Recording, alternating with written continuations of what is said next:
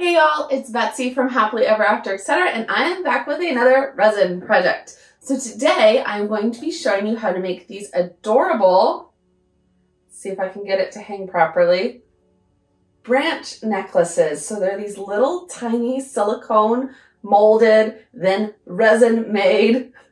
They're resin, it's a silicone mold branches. So I made one clear with a little cherry blossom pattern, and I made one rose gold glitter. You can use them for anything, decor, bigger projects. They work great for backgrounds, or I drilled some holes and I made them into a necklace because I wanted to wear one with my little acorn. This is a little UV resin acorn that I made. I'll link that project down below, but I wanted to wear them together. So we're going to get started on making these. This is a fun, quick and easy UV resin project. So if you haven't quite delved into UV resin yet, this is a fun beginner level project. Let's do it. All right, y'all, so we're going to take a little bit of UV resin to make our branch. And I want this to be rose gold glittered. So I'm just gonna add a bit of my UV resin into my measuring cup here with my glitter and mix that up. And if we need more, we'll add more. Now, UV resin doesn't typically like to be mixed super deep, but as long as, using the wrong hand, as long as you are using a clear mold that the UV light can get all the way through, it does work. We still will probably do this in at least 2 layers so we can make sure it cures in the middle. Too much glitter for our resin. And of course, I do have my safety equipment, my respirator, and my glove on. Technically, I should have 2 gloves on, but I'm running low on gloves, so all right, that's a better consistency. You want the resin to still be able to move and flow like resin. If it's too gloopy, you have too much glitter and not enough resin. All right, so let's see how far this gets us. Go ahead and start. And if push comes to shove, we will use our popsicle stick to help guide it, but you can usually pinch this pretty good, so just gonna pour it in. Let it start to level out. And like I said, we really don't want to fill it all the way full with this first layer.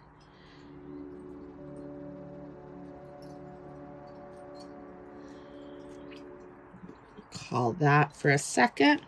Now resin, once it starts to flow in a direction, will self-level, but you do have to make sure it gets into all the areas. So just use a popsicle stick or a toothpaste. Make sure it's in every little cavity of your mold. All right. That's pretty good. It's not quite in the end there. Perfect. So I'm going to go ahead. I'm going to move this out of the picture. And I'm going to cure our little branch for round 1.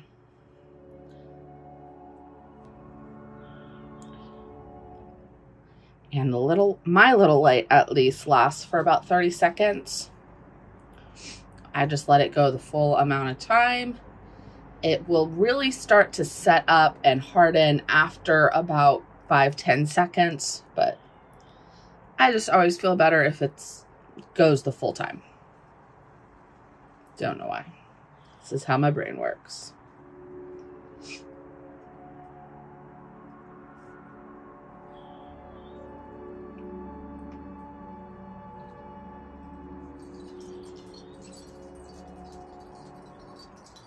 There we go. All right, so now that first layer should be cured. I'm gonna go ahead and add a second layer.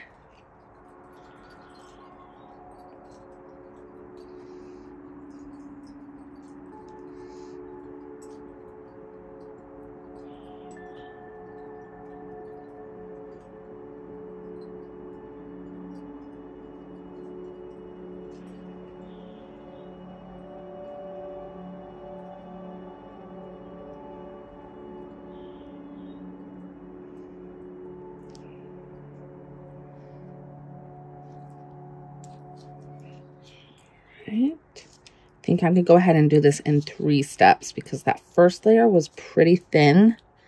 And again, I just want to make sure that there's nothing in the middle of this that is not cured. This might be overkill, but I recently did a bunch of little tiny resin UV acorns and they cured perfectly on the outside, but I sanded a few of them down and there was still a little bit of uncured resin on the very middle.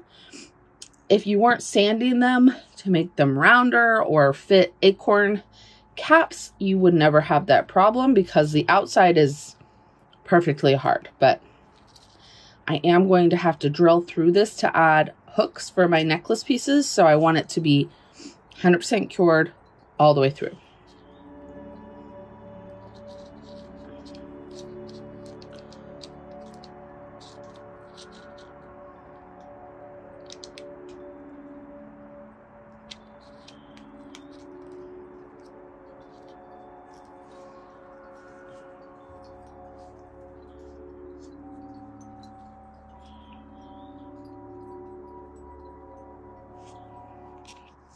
Right, last dose.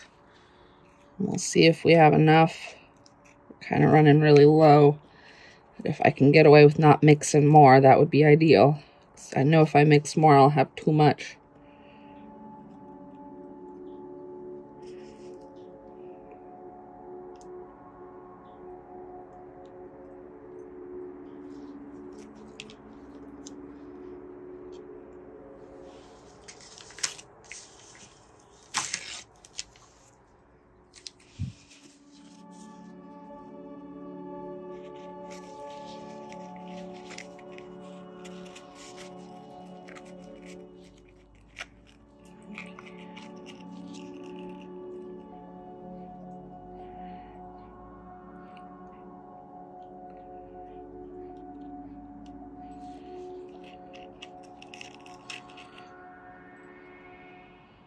Don't worry, I ordered more gloves.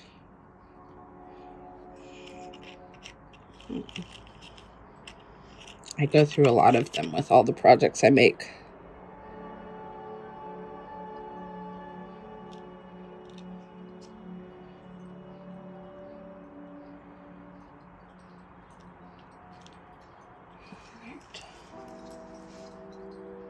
That's pretty good. I want just a little bit more if I can get it.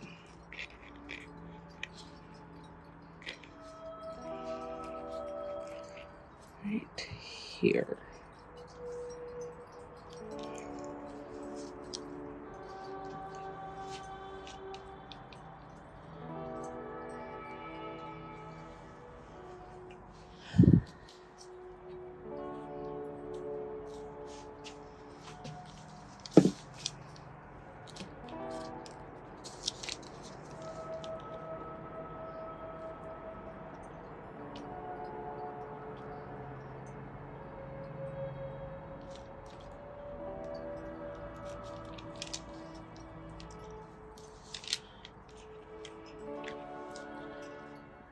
And just add a little dot where it's low that will fill in and mix with what's there.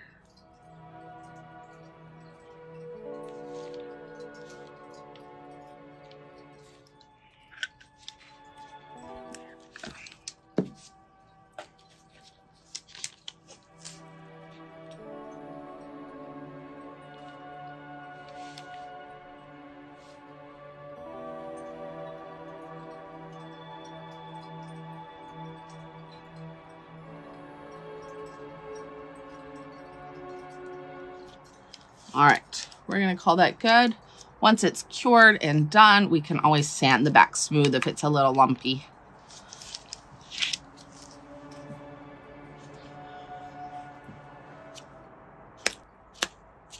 All right, so let's go ahead and unmold this, and then I typically like to cure it from the other side, but it seems good.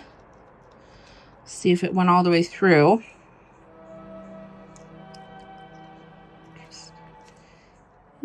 Interesting. Doop, doop, doop. Okay, so we definitely need a little bit of sanding on the back, but other than that, he looks great. I'm gonna get my little sanding guy out, and I think honestly that's just because this is so gloopy. Like if we hadn't used glitter resin, I think it would have been fine. So I am actually going to do a regular clear one as well because I have some pretty cherry blossom-ish, like, I don't even know. It came on a package, and I just thought, man, that'd be pretty at the back of this branch. So we're going to just do clear on one and see how that looks.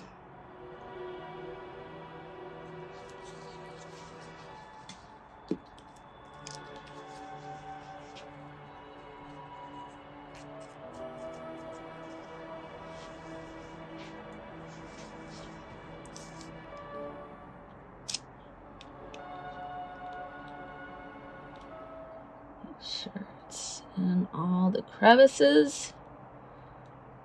All right, phase one complete.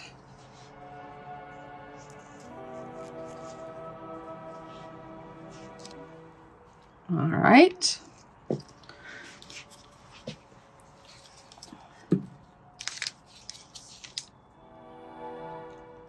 Yep, cured.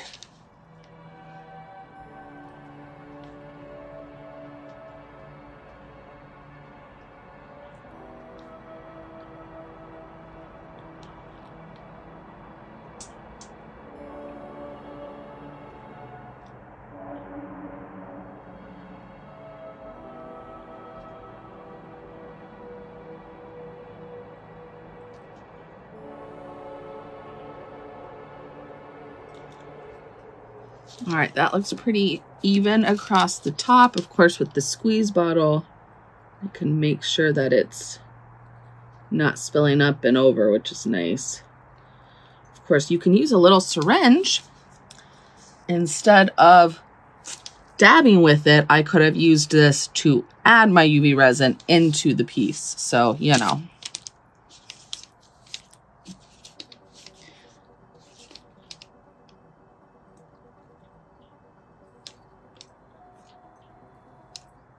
All right, I think that's good. And I'm going to go ahead and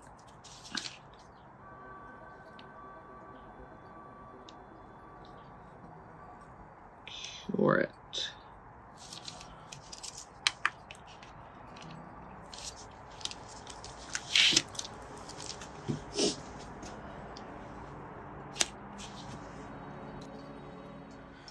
All right. That should be, yep, cured.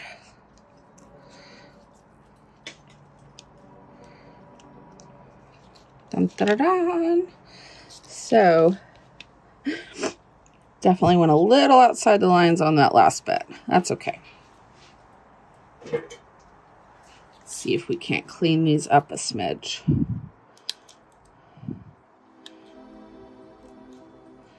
Got scissors.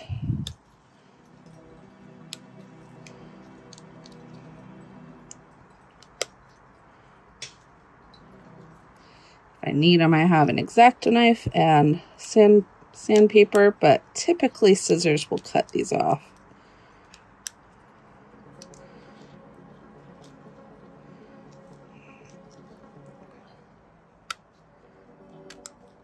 All right, perfect. This one might be harder.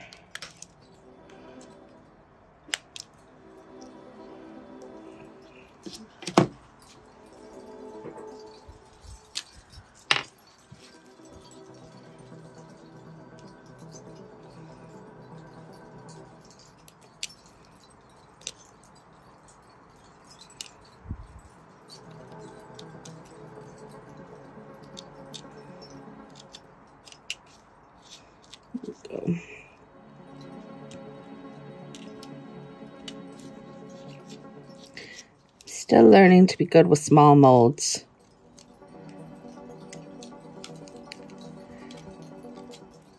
I'm used to pouring resin on much bigger scales.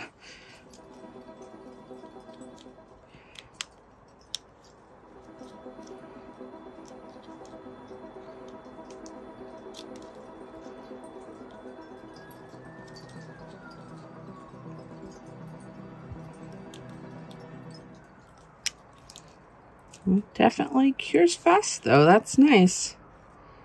And that's the whole reason I'm using it, because I could have poured this with regular 1-to-1 maker epoxy, but then I'd have to wait until tomorrow to unmold it.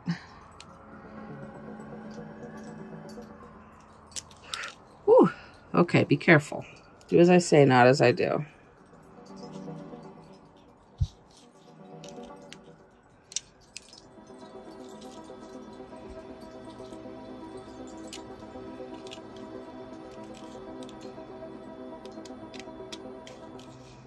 Okay, so perfect. We got 2 branches.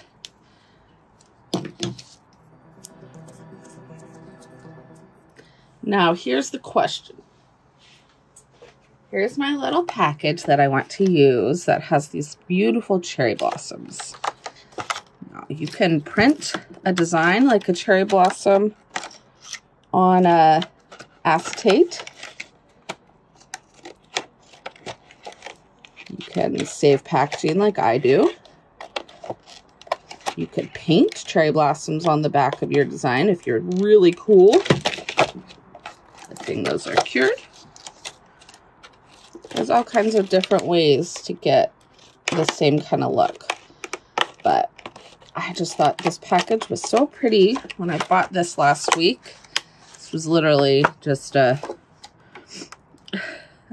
stone that I wanted. Ooh, bleeding, bleeding, bleeding. I think I'm gonna try to use this section right here. Let's see.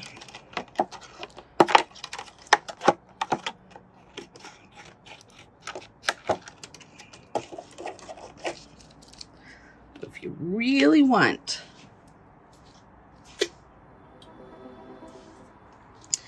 if you really wanted this exact packaging, you could go get it, but I am not sure that that's even going to be visible because this is kind of an opaque look. So I think we're just going to leave these how they are. But ideally, if you wanted to, you could probably add a top coat to this. But you just cut out the backing and then use UV resin to glue it on. Now, the only other thing I could do is turn it around and wear the branch this way. That might work. I don't know. Let me cut this baby down and see what I think. Okay, so I've got it cut down, and what I'm going to do is I'm just going to glue one side. That way it doesn't move out of place, and then I'll do the other side. So I'm going to add just a little bit of resin on this.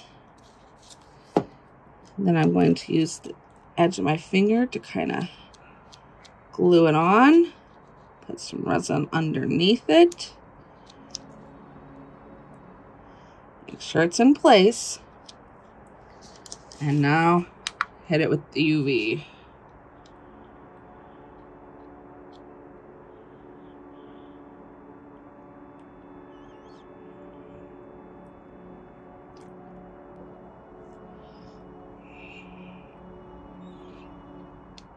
Yep, I can't lift it up anymore, so it's working. Just don't get your fingers close to that UV without a second glove. Those gloves are going to show up like tomorrow.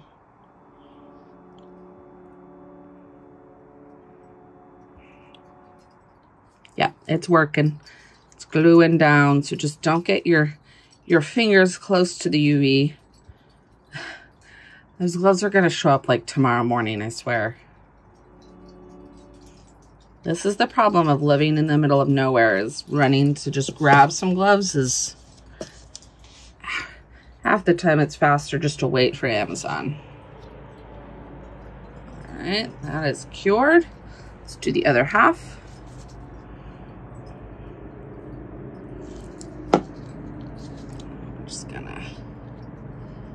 coat this kind of everywhere, including underneath.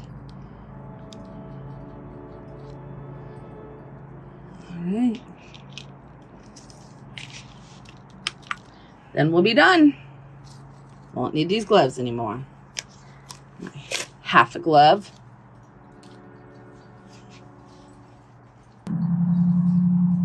All right, all done. So now we could wear it this way, or we could wear it this way. This way it just looks kind of like pink blobs. So I don't know. I like it both ways. I actually, I wasn't even sure about this one. I thought this one was going to just be my test run. I think I like it better. So I'm going to go add some holes for some little jewelry jump rings, and then I will show you the finished shots.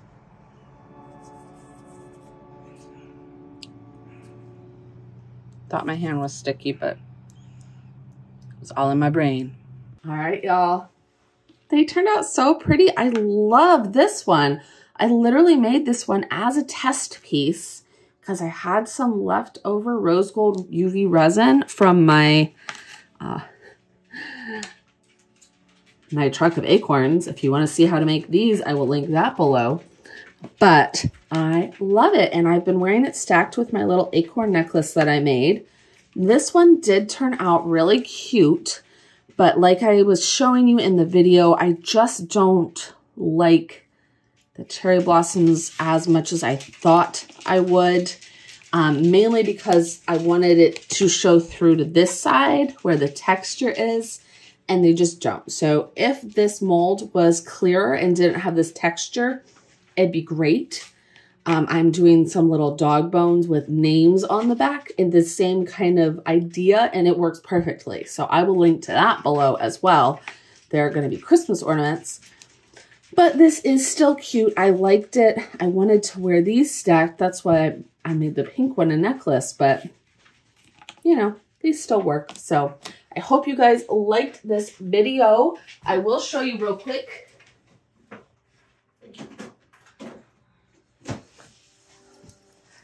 I just used a little hand jewelry drill to make holes, and then added jump rings and chains for these. It is super easy to drill through resin, just took a couple of minutes, and then I was able to add the jump rings. You can use an electric drill, but you need a very small drill bit, and it can get a little hard to control. So I'll link to this below. It's something that's nice to have if you're ever going to do any kind of jewelry or small resin pieces that you need to add holes to. So I will see y'all in the next video. Bye. Also, these chains and jump rings and the lobster clasps are nothing fancy. I just grabbed a kit off of Amazon for jewelry making. Obviously, I could add nice chains to these if I wanted them to be really nice. But for me, these are just fun fall pieces that I'm going to wear a couple times a year. I don't need them to be super duper high quality. For the chains, I don't want to spend hundreds of dollars on them. So I will link to that as well. I wore these to Home Depot yesterday. They held up fine. So see y'all later.